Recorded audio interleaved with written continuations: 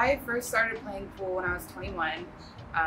My boyfriend at the time was a lot older than me and like introduced me to all his friends and proceeded to beat me at pool every single night that we would go out. And I was just like, ugh, I'm sick of losing. And so I just kept practicing to get better and better so I could beat him one day.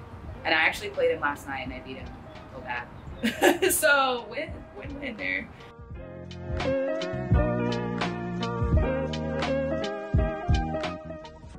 I started, I guess, getting better at pool due to the league that I joined, but I was also practicing a lot by myself. I just put in my headphones and like, it's kind of like a zen thing for me. Like, when I'm having a bad day, I'll just like play pool for fucking 2 hours.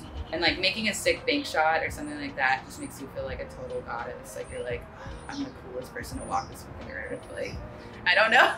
I also used to just like fall asleep watching tournaments, and it's cool because you can see like old 80s tournaments with women in it. Like there's some really badass women players in the 80s that were like the best, like out of all BCA. I'm pretty sure BCA is like a really, really tough league, but yeah, they wear like these crazy 80s outfits and it's like really retro and like cool.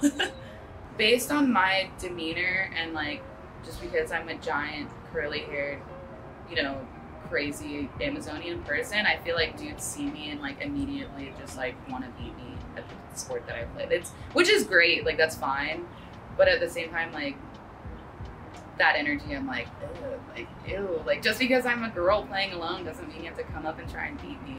I would say the Grand is a really safe space for me to come and play pool alone, but sometimes I go to other pool halls and like dudes come up and they're like, hey, let me teach you how to play, or like, hey, this is how you should be holding the pool cue, and I'm like, bro, fuck off. Like, I will beat your ass. But yeah. You probably would.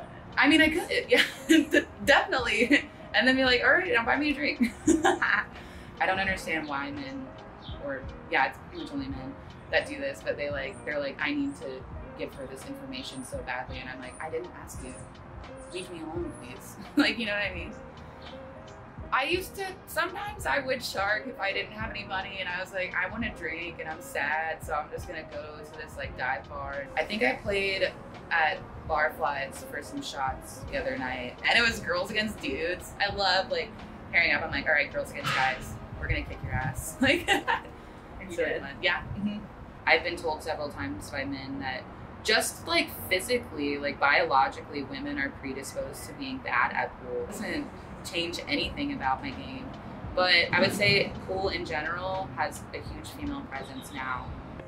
What advice, if there was like a little 5-year-old girl that was like, Lily, I want to get into pool, like what do I do? What would you tell her? I would tell her to not take advice from anybody who isn't good at pool and doesn't know what they're talking about, and then I would tell her to be a good sport. If you lose, you lose. Shake their hand. Don't be mean. Try not to. Shit talking is fine, but keep it classy.